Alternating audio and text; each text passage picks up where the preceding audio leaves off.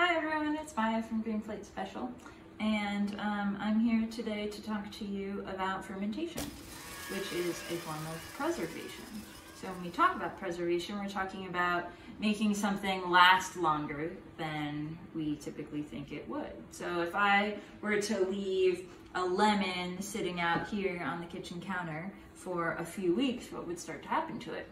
It would start to grow mold, and it might not be so good to eat anymore. It would start to rot. So instead, I can preserve that lemon. And there are a few different methods of preservation that we like to talk about and that we like to do together at Green Plate Special. We're going to talk about a couple of them today with these fermented items I have up here. Some of the other ways are dehydration. So when we dry out our hot chili peppers, and then we can grind those into chili powder that we use throughout the winter. You can dehydrate fruit as well. We can think about freezing things. So we love to freeze our tomatoes, extra tomatoes from the summer, and make salsa in the winter time. That's really special. Then we also love to make pickles at Green Plate Special, and pickles use a brine, and all a brine is just a mixture of salt and water. And so for a pickle, you would make that brine separately and pour it over your cut cucumbers, and then leave that jar out or can it in a hot water bath. And then you can also use a brine that you create naturally from the vegetable itself. And something like that would be what I have in these two jars right here. They're hiding under this dish towel because we need to allow oxygen to continue to get into our jar, but we don't want to let any other types of bugs or anything like that get into our jar. So in these jars, we've got some sauerkraut that's fermenting. Sauerkraut is made primarily from cabbage. There is also leek in here, and there's also caraway seeds. This was made about a week ago, so you can see that some bubbles are starting to form on the top. So for something like sauerkraut, you are gonna add a bunch of salt to your cabbage and then press it down, and then it will naturally release the water that is in the cabbage itself. And that is what creates the brine, as opposed to pickles where you create the brine separately. You can make this style of fermented veggie with carrots, with beets, with other types of like a red cabbage, for example, or a Napa cabbage. We used a green cabbage for this one. So that's our sauerkraut.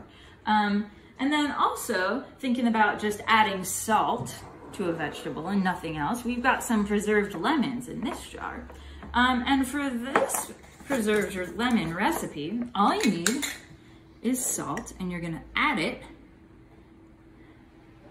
to a lemon that you've cut this way and that way. So kind of a crisscross lemon so that it opens up like this, but it stays together at the bottom. You add a bunch of salt to it and you press it down, and it's gonna release a lot of lemon juice. And that is what you see in this jar here. So just like our sauerkraut, our lemons, we also wanna try and keep submerged in its own liquid here so that it can preserve and it can continue to ferment. And to use this kind of preserved lemon, typically you would only use the outer skin, so you can rinse it off under the sink and scrape out the insides, and then slice up the skin, and it's really delicious in some veggie dishes, meat dishes. You can put it in a salad dressing, so super yummy. So we've got our kraut, we've got our preserved lemons. Here, we've got something that's a little bit different. So in this jar, we've got a sourdough starter. And all you need for a sourdough starter is flour and water, equal parts of each. And then you set it out on the shelf. What happens when you set it out on the shelf? Well, it's gonna capture some of the natural yeast that exists in the air all around us, which is a microscopic fungus.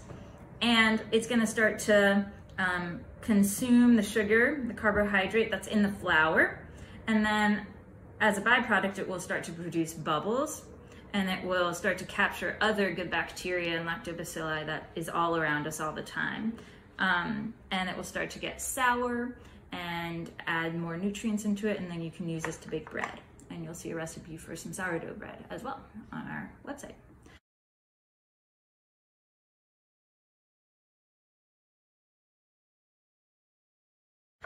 And the last fermented product that we're going to talk about right now is kombucha, which is a fermented beverage made of tea and sugar. And for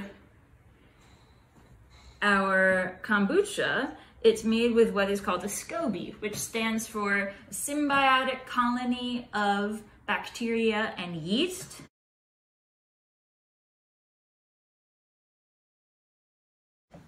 And you could actually take out the SCOBY that is in here. The mother SCOBY is what's on the bottom, and then it creates a baby SCOBY on the top.